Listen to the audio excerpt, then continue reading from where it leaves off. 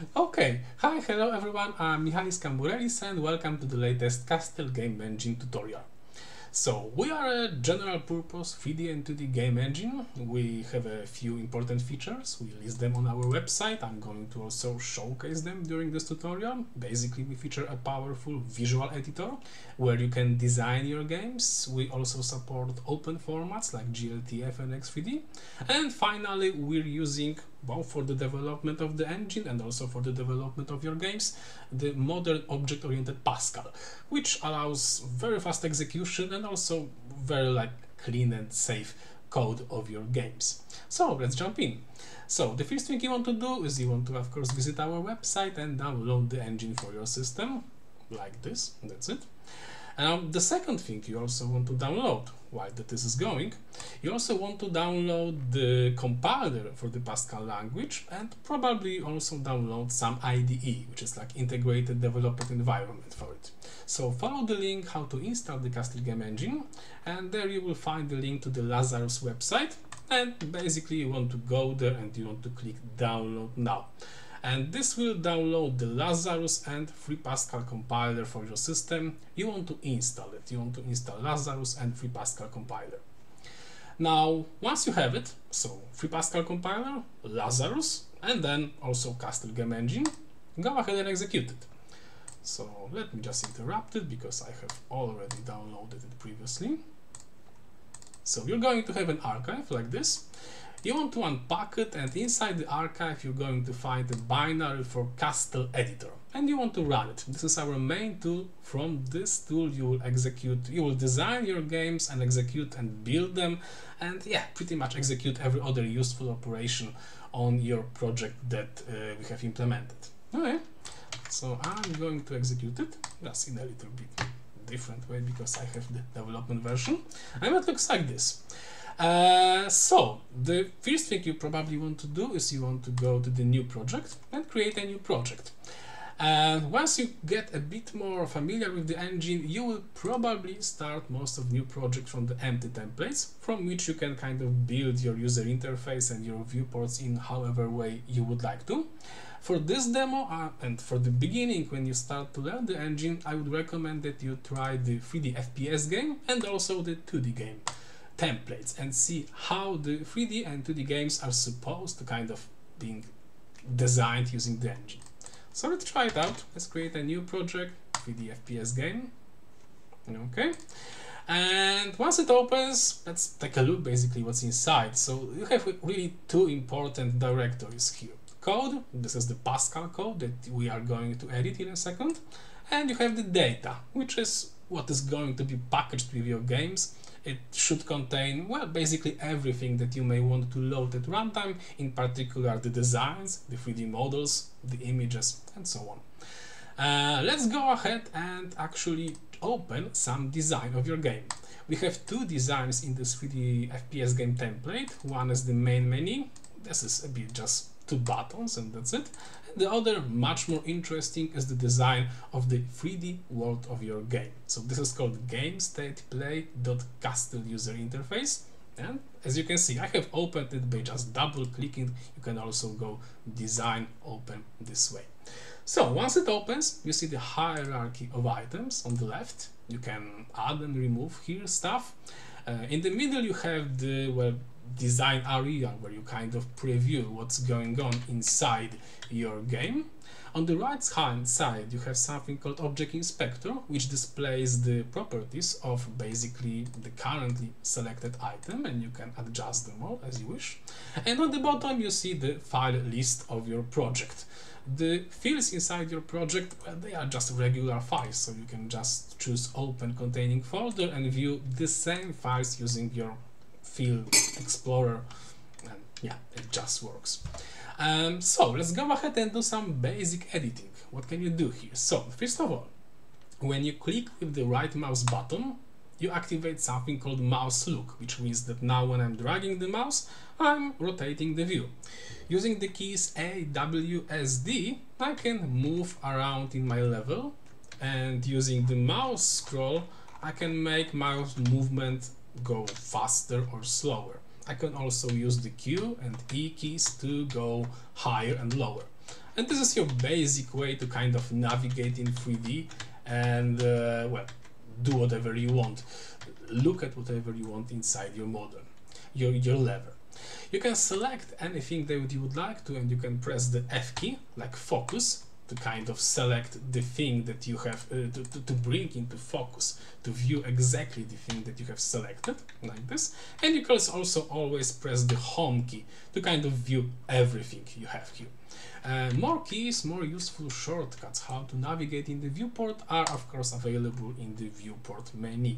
In particular, we also have some 7, 1, 3 and similar keys that allow you to easily switch to the top and side views of the end of the level that you're looking at. So these are deliberately like consistent with Blender and Godot engine too. So what can you do here? Well, you can look around, you can also move stuff. So the viewport is the area that shows you the three-dimensional stuff that is part of your game. You can select things inside your viewport. To do this, you have to switch to the selection, to the selecting transformation or moving transformation mode, for example. Let me switch to the moving transformation mode, and now I can select particular scenes, and once I select them, I can of course move them wherever I would like to. So this is like your basic way to move stuff around in the three-dimensional world. The camera and the lights are also just regular objects that you can just select and move however you like. So for example, this is a directional light and I can just, well, move it. Moving it doesn't actually change anything because it's a directional light, but I can also rotate it, okay? So it's just a regular 3D object. You can move the light just like anything else. And finally, we have also the cameras. Once you select the camera, you will see a preview of the camera visible in the bottom right corner. And now you can also even pin it so that it stays selected no matter what else you do in the scene. And now you can move the camera and you can observe what happens when I move the camera. So I'm moving the camera using the gizmo on my larger view, and the camera preview is updated accordingly. So this is one way to move the camera and to adjust what the camera sees in your scene, which is what in the end the user will see when the user will run your game. Okay, so let's actually run the game. Let me just first disable the soundtrack by double-clicking on XML field that defines sounds and basically disable the soundtrack because it will be too loud. Okay. So what I did now is I pressed F9 to invoke the compile and run menu command, and as you can see it's going. The first compilation of the project will take a few, I think like, well, not long, but a few seconds. The subsequent compilations of the project will be just lightning fast because, well, the Pascal compiler will only recompile what has changed. Okay. Okay, and there you have it. So the game is running. At the beginning it displays the game state main, which shows us the main menu. Once we click play, it switches to the state play, which we have just designed. And I can now move around. Now I'm just playing the game like a normal user. This is a normal executable running on my computer. And I can move around because the walk navigation is set up by default in this template. I can even shoot those people, those simple enemies. And as you can see, one of the enemies is walking in the air because that's where we have like dragged him up a few minutes ago. So I can like play my game, I can see that it works, I can see the frames per second, and I can use the mouse look. If I press the Ctrl M, I can use it like a normal person. Okay, so what more can we do? Well, of course we can add more scenes to our view. So for example, if I have a soldier here, I can duplicate the soldiers. I can duplicate using the Ctrl D shortcut. All the shortcuts are of course listed in the edit menu. So let me press Ctrl D like this, and now I have another. Let's make another and another and another and it works. Okay, so I can create many scenes this way. I could also just, if I want to use a new model into my game, I would just basically just drop another glTF or XVD file into my data and load it, and I could display it. And we are actually going to do it in like 10 minutes. We are going to design a simple missile to be displayed in our game. So I can add new scenes. I can also move around and design user interface in this view. Because what you have seen here, well, the viewport is just one thing where you can place the 2D or 3D stuff. The viewport has a camera, navigation, and so on. But the viewport is not everything in your scene. There's also user interface, which are just like 2D elements which are kind of glued to the screen. In this simple example, at the beginning we just have two things. We have text that displays frames per second and text that displays some information, but of course we can add more. For example, let's add some button, and now I have some button. Let me switch to the user interface manipulation. I can, for example, make this button much larger. I can change the caption. Caption of a button like this. I can disable the auto sizing of the button, and now I can actually drag it to have any size I would like to. So this way I can design my user interface. Oh, I can also anchor it. So we have anchors that allow you to make UI element basically stick to a particular edge or the center of the screen, and you can of course adjust anchors this way.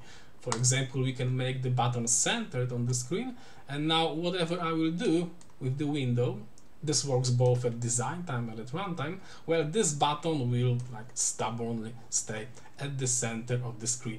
Let me actually move it to the bottom because it's going to be a problem later. Okay, so you can design user interface this way, and I think that's actually the basic show of the capabilities of the editor, what you can do in the editor with your three-dimensional world and with your user interface.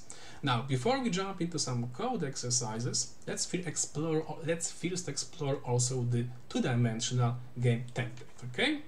So let me just save it, close and switch to another project, and create a new project that starts from the two-dimensional game template. It looks very similar, except the game state play, by default, it contains, well, different things that show an example layout of a two-dimensional game. By default, we start here in a two-dimensional navigation mode at design time, which means that if I press with the right mouse button and drag, the screen like drags like this, so I cannot navigate by default. I cannot navigate here in like a three-dimensional fashion. Instead, I can just move around, shift left, right, and top and up, down my view. I can also, of course, use the mouse scroll to zoom in, zoom out. What more? Well, just like in the three-dimensional case, we have a camera. You can actually already see the preview of the camera here. If I click on the camera like this, it of course shows me what is the camera actually seeing. And again, I can basically do similar things that I could do in 3D. So for example, I can move the camera and observe what happens when I move the camera in the preview of the camera. I can of course move everything else. So for example, I can move this dragon, I can move it here, I can move some sprite sheets here and there. I can duplicate those sprite sheets, so if I'd like to, I can have more of those tentacles on the level. Okay, and of course I can run the game, so let's do it. Okay, I'm used to doing it by the key shortcut, but I emphasize this is available from the menu. If you go to the run, compile and run, you can just do it by clicking. Okay, and just in the previous case, well, the first compilation of each project takes a bit time because it actually compiles the project, including the engine, but the subsequent compilation will be lightning fast. Okay. Again, let's switch to that. And as you can see, it displays the view that we have designed with the lots of tentacles, with the camera view that we have set up. And the sample code of this game, the code of this game already contains some simple instructions to actually react to clicking on your scene. And when you click, the dragon is moving to the place that we have indicated, and the viewport, where the camera of the viewport actually shifts to kind of follow the dragon. You can actually disable it, so then you can fly with your dragon like this. Both modes, of course, make sense. Okay.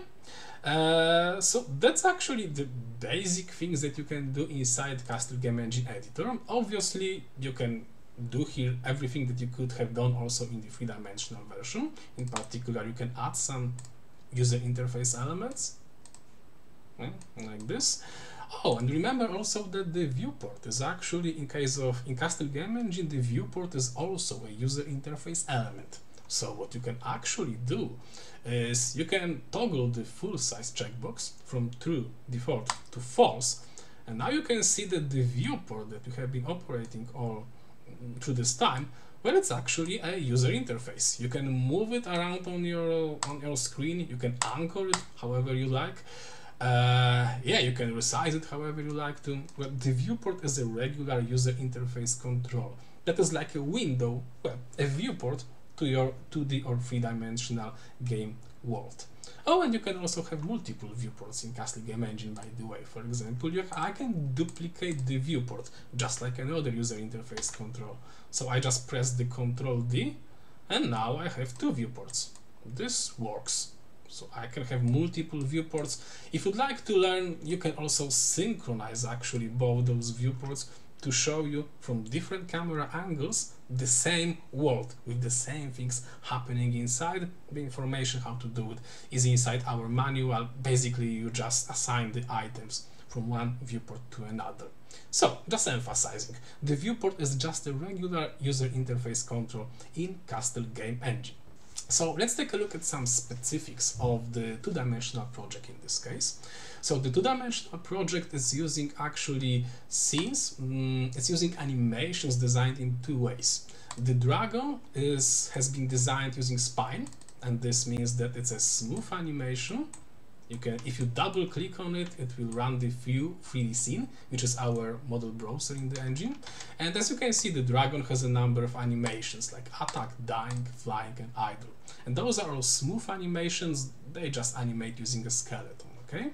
So this is a spine animation, if you like to use spine to design your 2D animations. Another approach to design 2D animations is using sprite sheets. And inside Castle Game Engine, we have actually our own Castle sprite sheet format, which is very much done on top of the Starlink sprite sheet format. And you can double click on a Castle sprite sheet to actually take a look at how is the sprite sheet constructed, to add new animations to it. And yeah, you can kind of design your own sprite sheet from your texture. For example, this is a tentacle that contains two animations, spawn and idle. Okay, and so let's actually try and create a new sprite sheet from an existing texture atlas. So let's create a new sprite sheet. Let's import here an atlas. We should have here some sample textures. For example, let's choose this one, okay? So this looks like a texture atlas that contains 5 columns and 4 rows of frames, okay? So let's go ahead and import it, making sure to specify the correct number of columns and correct number of rows this way, okay? And we can preview animation this way. As you can see, it looks like it's both idle and die animation. We will want to split those frames into 2 animations. You can also preview them frame by frame. So now when I click on a particular animation, I can just browse the particular frame that I'm looking at. Okay, so the way to create a new animation. So first of all, let's actually delete some empty images that have been unused, basically frames, empty frames in the texture atlas. Now let's move some of the remaining animations, some of the frames to another animation. So I'm going to select them with Control, okay, and I'm going to right click and say create new animation from selection. And it works like this. Now let's preview it. Okay, this looks like a nice die animation, so let's call it like this. And from here, let's actually remove those frames and leave only the initial frames such that what you have looks like idle. Okay, so now it looks like an idle animation. All right, let's save it. So we have now a sprite sheet with two animations, idle and die. Okay, let's save it.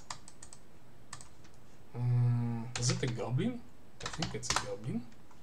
Okay, and it has created a file called goblin.castle_sprite_sheet. And now let's clean up those viewports. Okay, and let's add our sprite sheet to our hierarchy. So I can create a new scene like this, and in the scene I can assign a URL pointing to the newly created castle sprite sheet. So I'm just going to do this, and choose the goblin.sprite_sheet. Alright. Oh, sorry. Okay. And it has created the goblin, but I do suspect it's very small. Okay. So it's right here. Oh, and it's also behind the background. Okay. So that's good. So let's see how to make it properly. Okay, so let's set the Z, which determines like the front and back order, to something large, like this. Let's also sort them to make sure that this is displayed correctly. Okay. And yes, it's visible, it's just very, very small. So let's scale it up 10 times. I think 10 is actually good, but for the purpose of this presentation, let's make it huge, okay? No, that's too huge, okay? Let's make it 20. And let's actually move it such that it will be visible in the camera view, okay? So we have added a new scene with a new castle sprite sheet into our two-dimensional game.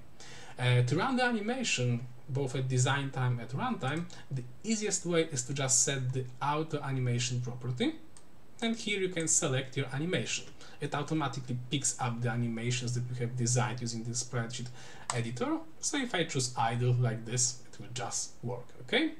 Now another thing that you may wonder if you're designing a 2D game, well, this is obviously something that was supposed to look like a pixel art, and by default the engine is using the bilinear filtering, which basically means that it's smoothing out the pixels, the color of the pixels. So you probably want it to look a bit different, such that pixels, when they are scaled up, actually still look like pixels, okay? So to do this, you select the render options inside your scene, and you modified something called magnification filter and minification filter. If you set them both to nearest, it will already, one of them works when you are zoomed in, one of them works when you are zoomed out. If you set them, as you can see, we have switched like the sprite sheet look to be like a pixel art. So when I get close, I can see big pixels on my screen. And so that's how you would design a sprite sheet in a two-dimensional game. Okay. So that's actually what I wanted to show for the two-dimensional game demo. Let's now switch back to the three-dimensional game demo and do there a bit of code editing, okay? So let's switch back to this, no. So what more can I do here? Well, I already kind of told that you can of course create new scenes here. Of course you can also create new lights here. For example, let me add a new light, spotlight. Okay, and let's make it shine on the scene. To make it like super visible, I will just do like this, okay? So I will just set the intensity of the light to something more, okay? So I can of course design lights in Castle Game Engine editor this way, okay? And now let's see how to create something from code. So there are actually two tasks that I want to do from code. One, when I click on the button, I want the button to actually play some sound, okay? So to do this, let's first rename the button playing sound, because I want to access the button now from code. And the second thing I want to do while I'm still in the editor, I want to actually add an asset, let's call it, a component that represents the sound that is going to be played. How to do this? Well, I do have actually a sound prepared on my desktop. It should sound like this. So it's a werewolf. So it's a werewolf howling, okay? So I want to take this audio file and copy it into the data files of my game. How to do it in the easiest way? Well, I right click, open containing folder, and I just copy the file. It's just a directory with files, okay? And now the file werewolf howling has appeared in my project. I can actually kind of preview it in the editor. If I click on something in the editor, it shows me the preview. In case of images, it's going to be an image. In case of three-dimensional object, it's going to be, well, the actual three-dimensional object, of course. In case of sound fields, it actually allows me to play the sound from within the editor, right? So I can also test that the sounds are kind of played correctly by the engine this way. Okay, so we have placed the audio file inside the data of my project. Now let's add to the design actually the sound component that will allow me to play this sound. To do this, I'm adding a non-visual component called sound. I'm assigning the URL to point to the sound field that I have placed. It's right here, okay, and that's it. So sound, let's call it sound werewolf, okay? So I have now two things. I have button playing sound, and I have the sound, and I want to use to edit my source code to actually connect them. When you click on a button, the sound should start playing, okay? So let's go ahead and do this. I want to edit the game state play for this. In most of your work with Castle Game Engine, you will actually edit some state code. This is like your main entry point to interact basically with the user, to react to the user pressing something, doing something, okay? So how to do this? Well, I can just double click on the file, and because I have instant Lazarus on my system, it automatically opens the game state played unit, and I can edit it. Okay, so what can I do here? Well, first of all, I want to access the button state playing sound from code. So the easiest way to do it is to press F2, Ctrl C, and copy the button playing sound into the keyboard. So, and now I want to define the component to actually access it, so that it's loaded. The reference to the button is available when the state is actually starts working. Okay, so now I have the button playing sound available. Now I want to assign an on-click event to it. Okay, so to do this, I write button playing sound dot on click, and let's say play sound click.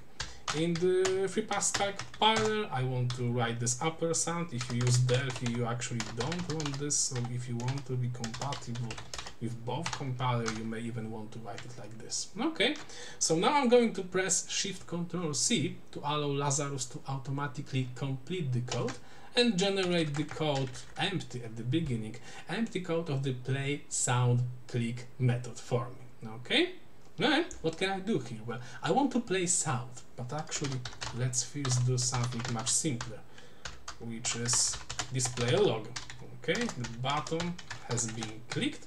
Let's display the log that actually confirms that we have correctly captured clicking on the button. Okay, and now let's recompile the game.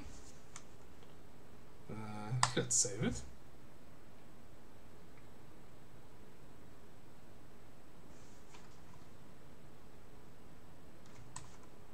Okay, let's play it. And now each time I'm pressing on this weird button that I have added at the bottom, each time I do it, the log button click is actually generated. Okay, cool. So we can handle clicking on a button. Now let's play some sound, okay? So to play some sound, well, I need to access the sound werewolf component from code. So let's define this. Alright.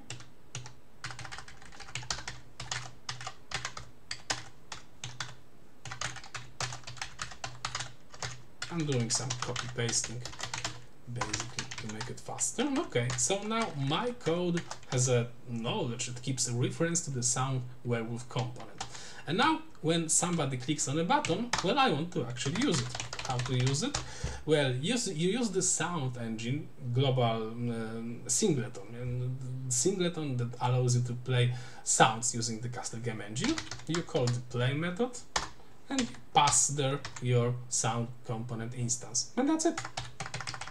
It will work, except let's move the Castle Sound Engine definition higher, because this actually defines the TCastle Sound class. And that's it. Let's run the game.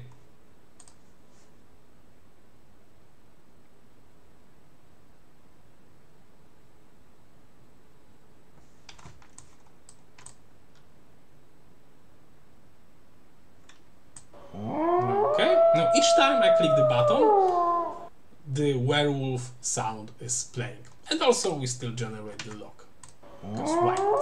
Okay. Okay, now let's do something a bit more complicated, which is let's add a new scene to our design. Okay, so let's actually do two things. One is we are going to create two models in Blender. One is going to be some simple silly thing that we will be able to place on our level, just to show that we can add additional things to the three-dimensional level. And the other thing will be the missile that we will shoot from the player position, and it will move along the direction where the player is looking. Okay, so let's first made a simple thing that we can place on a level. So I have run Blender.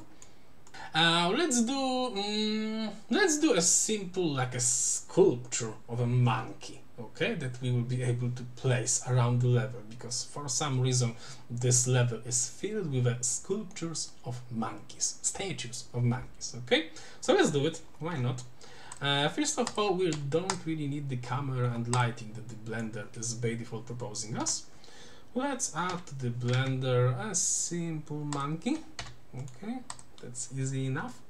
Let's actually make it smooth by using like this once, like this once. Okay, this looks good for the demo. Okay, let's have a cylinder here. Let's move it a bit like this, scale it in Z like this. Okay, does this look like a statue of a monkey? I guess for the purpose of this demo, good enough. Let's move it a bit up so it kind of stands like on the ground. Oh, let's also add some colors to it. Okay, so let's create a new material. Let's make it a yellowish kind of from Blender. Okay, let's preview that it's okay. Let's assign here the same material, so everything is yellow. Okay, this is actually the good preview of the material when the lights are off. Okay, so that's our yellow statue of a monkey that for some reason we are going to put in our three-dimensional level. Okay, let's save it. Let's save it first to a Blender file so that we don't lose it. So let's call it monkey.blend. Extension is automatic.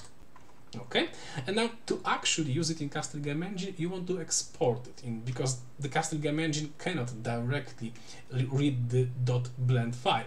So you want to export it to the glTF file. Okay, like this. And the default glTF export options are actually okay, so you can just click export glTF. But I actually recommend for this model it doesn't matter. But for most models I would recommend you to choose the glTF separate option. Why? Because then the textures are not embedded inside the glTF file, which is actually better, because it allows you to have multiple glTF models using the same texture files, which is just more optimal when it comes to loading, memory size, disk size, memory size. Yeah, it's just more optimal. Okay, so let's go ahead and save it. Now let's go back to Castle Game Engine editor, and as you can see, new files has appeared in our data directory. So we have monkey.blend and we have monkey.glTF, and when you click on it, you can instantly see that, well, Castle Game Engine has correctly read this file. You can also double click on the glTF file to actually invoke view 3D scene, which is like a more full feature basically way to preview your three-dimensional model. But in case of this monkey, it's not really that necessary, okay? So let's place this monkey on a scene. Now, in the previous demo of a two-dimensional game, I already shown you one way how you can add new scenes. So you can go add new scene and assign the scene URL. Well, there's actually a simpler way. You can just drag and drop any suitable file format, like glTF, on your scene and watch what happens, okay? So the monkey has appeared on your scene. Alright, so it works. We can create a new three-dimensional model, we can place it on the level. It looks amazing, okay, for the purpose of this demo. Let's duplicate it a few times, because, okay, why not, okay? Let's also switch to the camera view to make sure that the monkeys are nicely visible when you start the game. Yeah, they are all nicely visible, okay? Okay, so we have designed a new three-dimensional model. As you can see, this was like a few clicks in Castle Game Engine and a few clicks in Blender, so nothing special. Okay, so now let's do something more.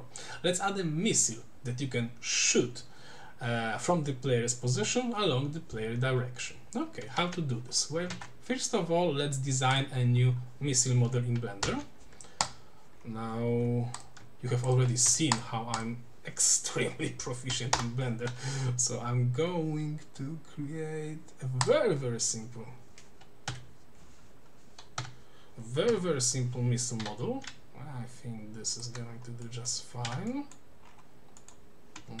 Okay, let's do this. Now what I want to do is I want to make it look a bit like an arrow, okay? So I'm extruding this, scaling it up. Oops. Extrude, scale. This is what I wanted. Now extrude again, like this, and Alt M to merge at center, okay? This looks good enough, like a missile. From the front, the missile points to us, which is actually exactly what we want, because this will make the missile direction correct when we shoot it. Okay, what's more? Should we fix the shading? Let's fix the shading a bit. Okay, so like this, and yeah, okay. The tip doesn't have a good shading. Let's actually cheat a little bit. Let's do it like this, like this, like this.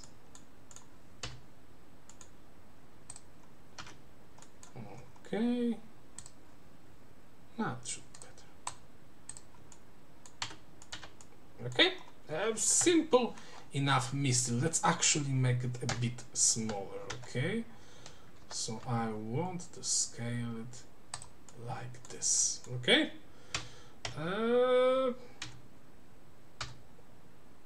Okay, enough playing. I want to see what happens if you try to shoot it, okay? So let's save it. Let's call it missile. Okay. Let's export it to the glTF file. Okay. Again, just choosing separate because I guess I like the separate option more. Okay, hi, a small correction from the future. Before publishing this tutorial, I actually realized I made an important mistake when exporting this model from Blender to glTF. You will actually be able to see the consequence of this mistake later. Where is it? Well, when I was doing the exporting, I should have select in the options, I should have expanded the geometry, and I should have clicked on apply modifiers. Yes, you want to apply modifiers when exporting your model from Blender to glTF, because the modifiers often contain some very useful stuff, and in particular, in case of this missile, well, I actually made like from your perspective, a minute ago I have set up an edge split modifier, which makes the normal vectors, which means that like lighting on your model, it works correctly. As you see here in Blender, the lighting works now nicely, it shines nicely on your missile. To make it also correct in Castle Game Engine and in glTF, you have to export the model with the apply modifiers selected. So yes, apply modifiers, because only then the edge split modifier will be actually applied to your file. Without apply modifiers, the edge split modifier is ignored and then the normal vectors look wrong, and you will actually see right after I finish this small insertion, you will see that actually the missile in our editor, it has wrong shading, it looks a bit weird. And if I would instead export it correctly, so with the export apply modifiers selected, yes, then it would be okay. And yeah, so select the apply modifiers, and it's kind of funny because I actually forgot my own advice. If you go to our website castle-engine.io/blender, we actually have a good web page that describes to you how to export models correctly from Blender, and I actually wrote exactly this advice. Yeah, I mean, it's present there from a long time. You should apply the geometry apply modifiers checkbox. You should select this checkbox. Okay, alright. And there we have it. So it's a simple missile model done in glTF. Okay. Now, what we want to do, well, I cannot really just add this model to the level. I mean, I can, but it will not do anything sensible, right? I mean, it's a missile, sure enough. It looks like this when placed in a level. Well, but I don't want to place it in a level just like that. I want to spawn it. When you press some button, I want to spawn the missile at the player position, and I want it flying along the player direction. Okay, so I don't really want that, so delete. Let's now write some code to actually spawn this missile. Okay, so first of all, let's switch to the Lazarus again, and let's define what happens if you press, for example, Control button. Okay, just to be sure, let's add some log to make sure that it actually happens. Okay, now what you want to do if you want to spawn a new object is you want to create a new castle scene instance, and you want to add it to your viewport. Okay, so to do this, we will need an instance of the viewport available. Oh, it's already here. So main viewport is already available from code. Cool. So let's add a new variable called scene. Let's actually call it missile scene. Okay, that's going to be better. Now let's create a new missile scene. Let's make it owned by the state and make it freed by using as the owner of the component. I'm using something called free at stop. What it means is that the component will exist as long as the state play will exist, and then it will be freed when the state play will end. So this is, I guess, this is absolutely not an optimal way to manage your missiles, because this means that the missile will actually exist as long as the state will exist. What you should do in an actual game is you should actually destroy the missile once it, well, collides with anything or just goes far away, so that the user no longer cares about it. Okay? But here in this case, each missile that we will shoot will just continue to exist for some time. Now we want to load the model of the missile, and to do this we use the load method of the scene, and we simply pass the file name that we want to load. So this is missile.glTF, and it's placed in the top level directory of our data. So we use a special castle data component, and then we type the name of our file, and that's it. We have a new scene containing our missile. Okay. What more? Well, we want to actually display it, and to actually display it, we want to add it to the viewport. So do it like this. Okay, cool. Now the missile by default will appear at the 000 position in the level with well, with the default direction, so it will point, I would have to look, but it will not point where we want it to point. So what we want to do is we want to copy the position and the direction of the missile from the position and the direction of our camera. Okay, so that's easy enough. We have viewport. The viewport has a property called camera. It points to the actual current camera that is used to render this viewport. So we can simply copy the translation, which is like the position, and the direction, which essentially is the rotation. We can copy translation and direction from the camera to our missile. Okay, and this should work nicely. Okay, and yeah, let's run it.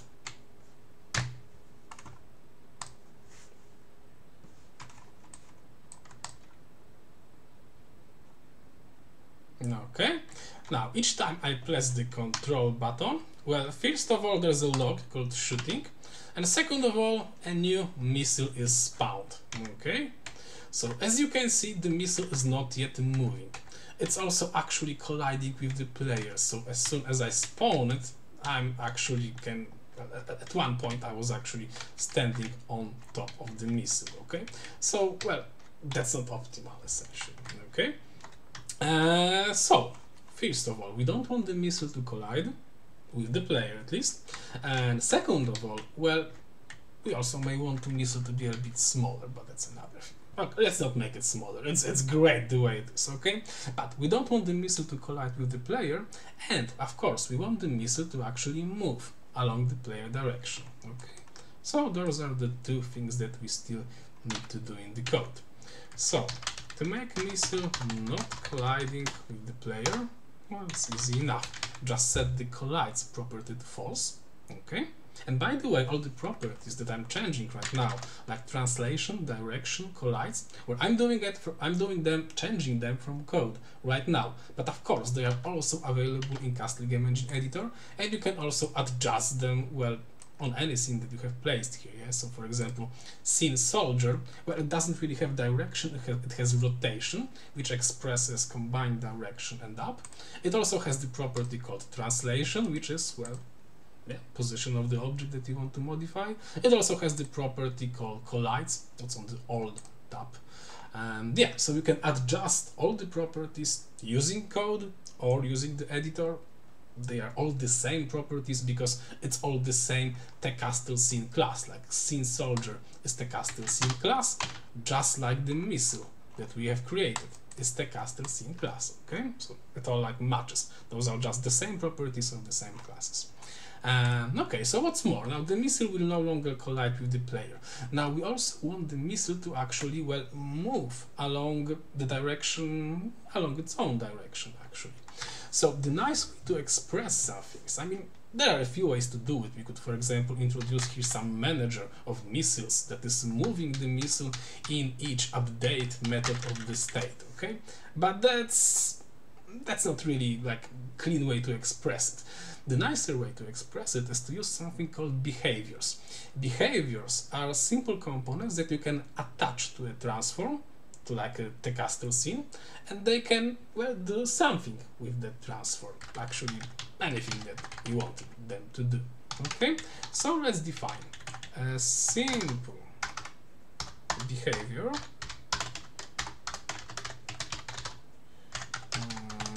the missile moving.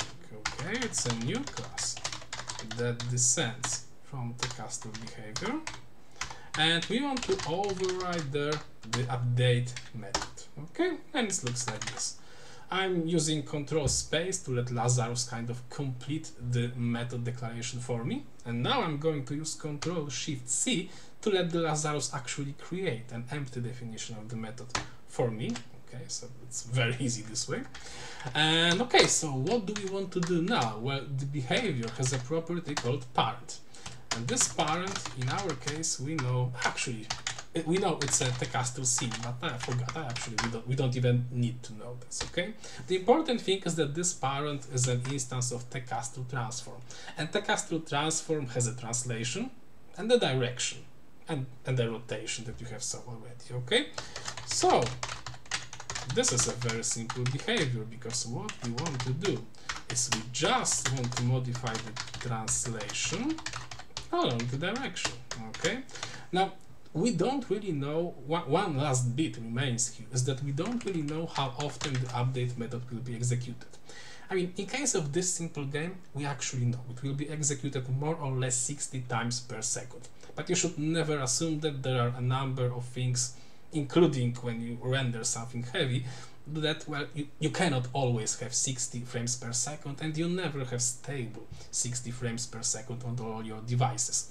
So what you should do to make the speed of the missile really reliable, the same on every device, well, you should multiply everything that you're doing, in this case your direction, you should multiply it by a variable called seconds passed. And this means that the missile will move with the speed of 1 unit per second, which I guess is a good thing for start. Okay, so that's it. Let's compile and see whether it works.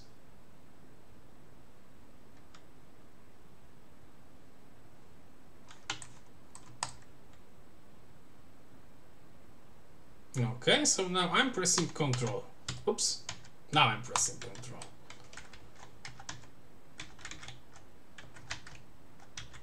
The missile is not, sorry, the missile is not yet moving, because we have forgot to do one thing. I mean, we have designed the behavior to move the missile, but we have not actually used it anywhere. Okay, so that's a simple mistake to fix.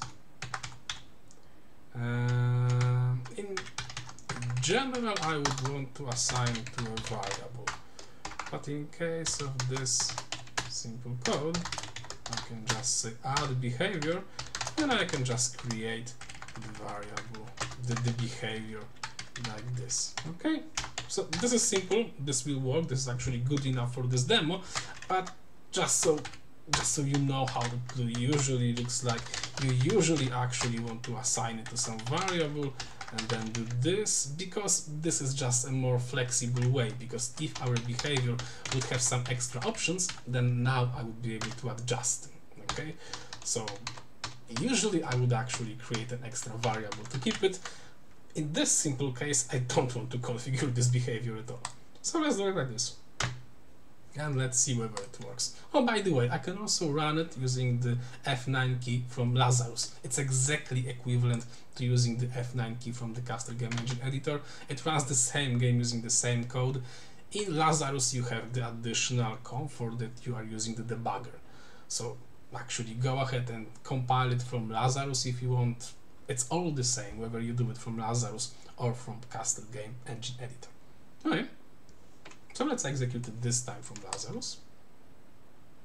And now when I press Control, alright, it's the slowest possible moving missile. Okay, obviously I could modify the speed like this. So now it's 10 units per second.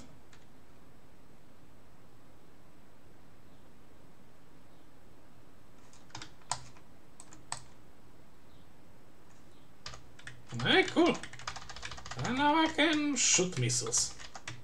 And as I'm saying, right now those, as I warned you, like right now those missiles, they just stay existing forever in your scene. They never disappear, and they also never hit anything. So that's not a very good way to kind of manage your missiles. Now what you should actually do in the real game is you should first of all check whether the missile collides with some soldier. I will leave this like an exercise for you, but basically a hint, you can go ahead and figure it out in the behavior of your missile. For example, you can iterate over the bounding boxes of your soldiers. Okay, so you have here an array of soldiers that is actually created for you, soldier scene. You can keep your soldiers as inside an array somewhere, and for each soldier you can determine the bounding box at each step. Okay, so you have something like soldiers in bounding box. Okay, and using this property, but not at the creation time, but somewhere here, you could write a code, like for example, for each soldier in soldier's array, do, and here you would create a code that basically looks at the soldier bounding box and check whether it collides with the current missile bounding box, and if yes, then you want to do something. Okay, this something can be anything you want. For example, you can play a die animation on your soldier like this, or you can just make the soldier disappear like this. Okay, so what I wrote here is a pseudocode. I want this to be a quick tutorial, so I don't want to finish it. Let's be kind of an exercise for you if you'd like to play with it more. And that's actually it. Thank you very much for listening. That's all I wanted to show in this simple Castle Game Engine tutorial. Maybe not so simple at the end, but I hope it was interesting. And yeah, thank you very much for trying out Castle Game Engine. If you want to, I encourage you to want to. So please go ahead and visit our forum, our Discord, and kind of share your creations. Whatever you're doing, we want to see a screenshot of it. We want to hear about it. And last but not least, well, please do consider supporting us on Patreon. This is what allows us to keep the engine, well, going. We are already hiring one developer, Andrzej Kliański. He has brought like a new quality basically to the engine. We want to hire more people and let them have more time to develop the engine. So we really count on your donations to Patreon to kind of keep the engine going. And that's it. Thank you very much. I want to see your games, and thank you. See ya.